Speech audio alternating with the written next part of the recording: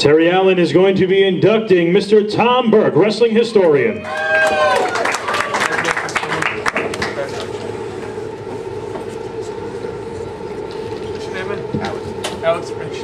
It was the age of kayfabian when I first met Tom Burke, 1972 to be exact. I was publishing a wrestling newsletter and Tom was writing for Wrestling Review and Ring Wrestling magazine.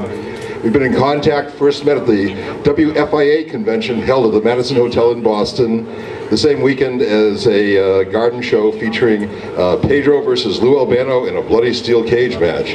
That weekend started a friendship that has endured almost 40 years. It was October 27, 1959 when Tom attended his first pro wrestling show, and he has been hooked ever since. It would take the rest of the night to talk about Tom's accomplishments and involvement in pro wrestling, so I won't. But Tom is often referred to as a wrestling historian. In many circles, he is considered the wrestling historian. In 1964, Tom began writing for Wrestling Review, Ring Wrestling Magazine, and many other magazines. Back then, magazines really meant something. There was no internet. It was the primary way that fans and even wrestling promoters knew what was going on in wrestling outside of their territory. A good article in a wrestling magazine in the 60s and 70s could help propel the career of a wrestler.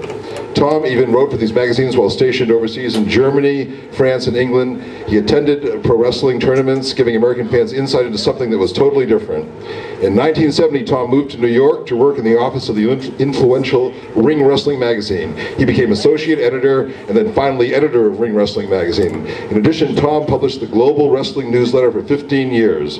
I used to love receiving the newsletter that was just chock full of results from around the country, plus other information.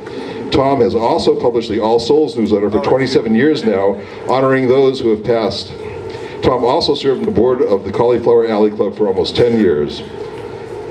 Tom's involvement in wrestling was not strictly behind the keyboard. Tom has been a ring announcer, a wrestling commissioner, a manager as Ludwig von Spischer, an INS agent, a character named Seamus McMahon, and much more. He booked shows and talent for Grand Prix and even a Nigerian all-girl tour. Ask him about that. Tom's famous office is packed wall to wall with probably the greatest collection of wrestling memorabilia known to man, dating back to the very beginning of pro wrestling and covering wrestling worldwide, while specializing, of course, in Tony Santos and Jack Pfeffer. In fact, Tom was the catalyst in getting Jack Viles and Walter Kowalski together, which in essence bridged the gap in New England independent wrestling between Santos's big-time wrestling and Walter's all-star wrestling in the 70s. Back then, there was pretty much the WWF and one independent promotion in New England.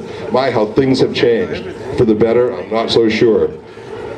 Tom feels that his greatest accomplishment, though, in wrestling is the diverse and fascinating group of close friends that he has garnered over the years. Just to speak to Tom brings me back to the day when wrestling was magical. Welcome to the New England Pro Wrestling Hall of Fame, my friend Tom Burke.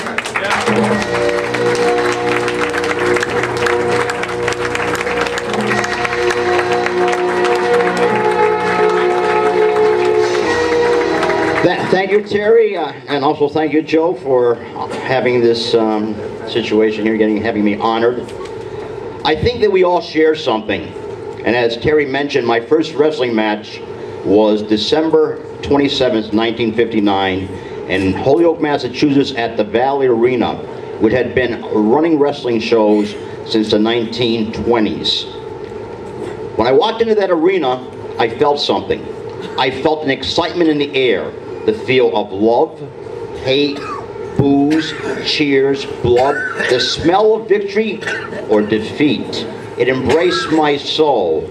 And I think for all you folks out there that have attended wrestling in older arenas that also prevailed, and in new antiseptic venues around the country, I'm hoping that still continues. I'm a bit older than some of you folks in here, excuse me, Chief, but I will mark my 52nd year as a professional wrestling fan. I started for Ring Wrestling magazine at the age of 16 when I was a sophomore in high school and continued for many years. When you do something you love, time flies, and you lose the concept of time. This was brought to my attention 2 years ago when I was at the Mobile Wrestlers Reunion, when Paul Bearer introduced me to his 20-year-old son. And he said, "This is Tom Burke. I've been reading his stuff since I was in middle school." As years progressed, the business has changed. I took a new road and became involved in the Cauliflower Alley Club and a member of the Pro Wrestling Hall of Fame in Amsterdam. Some 7 years ago, I started to attend local cards in my area under various promotional banners, BTW, EWA, Kevin Landry's Promotions, and others. I want to thank those guys for opening the door and letting me come in and say hi, and also to the older promotions, to Howie Finko and the WWF and their courtesies over the years. So I want to thank everyone. I didn't realize Ebony was Eric from Slammers until he started talking about Dr. Jerry Graham. There's so many people here that I've seen over the years. It's just fantastic meeting Ann Lake and Ruth and everything. But I'm going to hit the road here. I want to say thank you to everyone. God bless you, and cheer on.